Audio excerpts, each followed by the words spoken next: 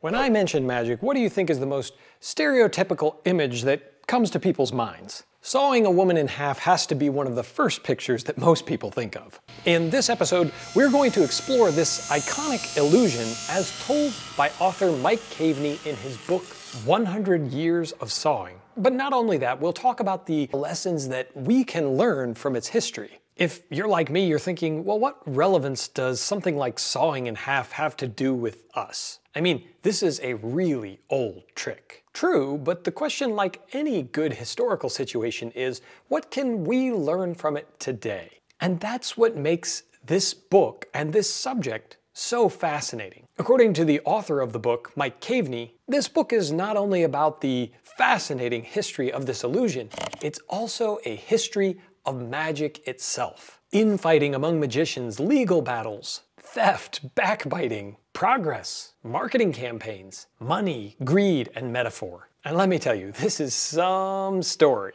But don't forget, there are lessons for us today, and I will dissect what I picked up from this book later on in the episode. But first, let's talk about the book. The physical characteristics of it. What exactly are you getting? This is a pretty monstrous book about this iconic illusion. And yes, while it only covers one topic, you're getting so much more than that. This book, published by Mike Caveney's Magic Words, is 440 pages of thick, heavy paper. The paper is slightly glossy, so the full color layout really pops from the page. It also gives it quite a bit of heft. This isn't uncomfortably heavy, say as a Miracle Factory book or Talk About Tricks, but it does have quite a bit of weight to it. Part of what makes up that weight are the over 360 photographs included. There's everything from lithographs and posters full of old and delightful advertisements, as well as pictures of correspondence between the magicians and sometimes their attorneys. This, in my opinion, is the best way to learn magic history. It's not a text-dense book. In fact, as you flip through the book, you're going to see that it's lavishly decorated. There's bits of color and texture and interesting things with great captions that describe exactly what you're looking at. By the time you're done reading, you'll have an understanding of exactly how this illusion works and its many iterations. All in all, this really is a gorgeous and easy to read book. Mike Caveney, the author, is well qualified to write this book. He's widely known as a magic historian and indeed owns one of the largest collections of magic history out there, Egyptian Hall Museum. He's written and produced a number of books on the subject of the history of magic, including his classic correspondence series, which are letters between magicians from around the world. I've talked about the layout and the pictures, but what actually is included in the book? This book was released on the 100-year anniversary of the sawing illusion, which is really cool. It includes a history of the contentious nature of the origin. There's plenty in the book about all of the rip-offs and debate over who actually came up with this. The illusion itself was appropriated by many others and performed without permission, much to Horace Golden's chagrin. There were legal battles as well as marketing campaigns against other magicians who were performing the illusion in its many formats. But beyond just the history of the trick itself, Mr. Caveney walks us through how this impacted magic during a very formative time period of the vaudeville era. You'll be introduced to all of the key players, who were the people that were performing and known by crowds back in that time. What kind of performers were they? You'll get to know a little bit about their character. It's fascinating reading. Not only that, the erudite readers studying this book will also get educated on the events of the time, the guilds that were involved in these vaudeville circuits, and the somewhat coercive nature of being a performer at that time. And if you're like me, where you've mostly studied close-up magic or cards or other things, this is a great first step into the world of illusion, to understand exactly how these big boxes work and why audiences find them so fascinating. The author throughout offers commentary and shares his considerable knowledge about all of these versions of the illusion, what makes them work, what makes them deceptive, why they're good, whether this was a step back, and all along this story is told in a very narrative and compelling way so that you aren't going to get bored. This book is fairly easy to pick up and put down, so if you have a few minutes, you can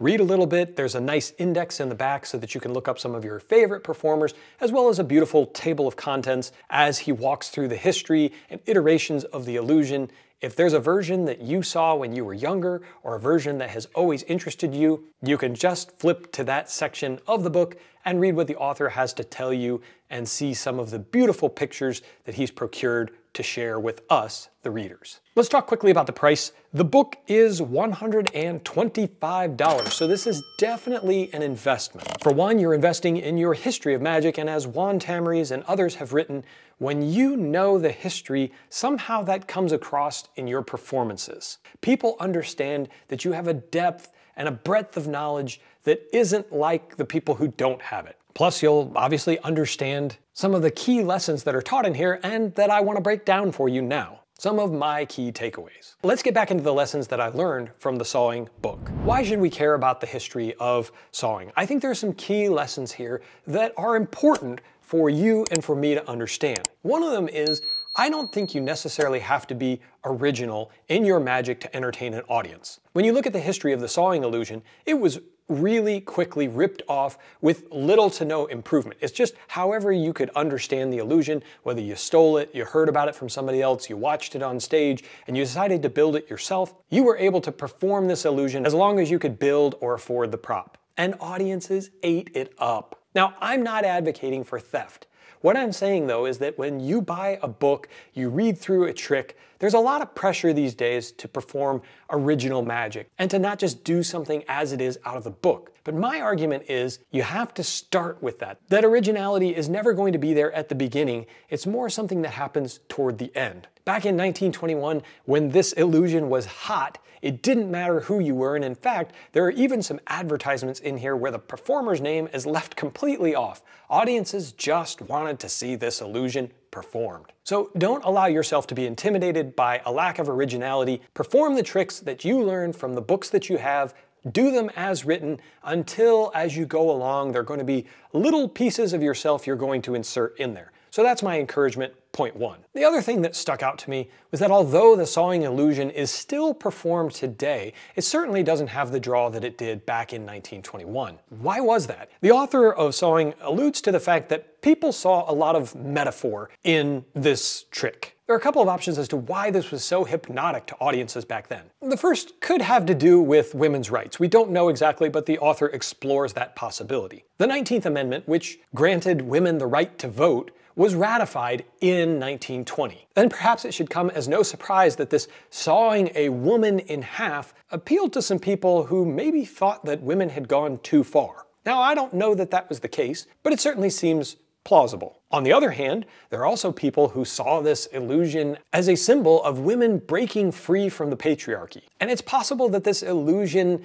metaphorically said something about the immortality of women and their ability to break barriers. Another possibility is that after World War I, where so many had lost their sons, husbands, brothers, other relatives, this illusion showed them that there could be hope, that when someone was put in harm's way, they could escape completely unscathed. Or it's possible that this illusion's popularity was simply due to the indulgent nature of the era and people's newfound infatuation with entertainment. Regardless, it makes for some erudite discussion. I don't think I could give you a conclusive reason why the sawing in half illusion has been popular for over 100 years. But suffice it to say, you can make up your mind for yourself if you pick up the book 100 Years of Sawing by author Mike Caveney. If you love learning about magic history, you may want to check out my video series I did on the classic correspondence books, or check out my interview with Mike Caveney about how he got into the magic publishing world. As always, my friends, I appreciate you watching,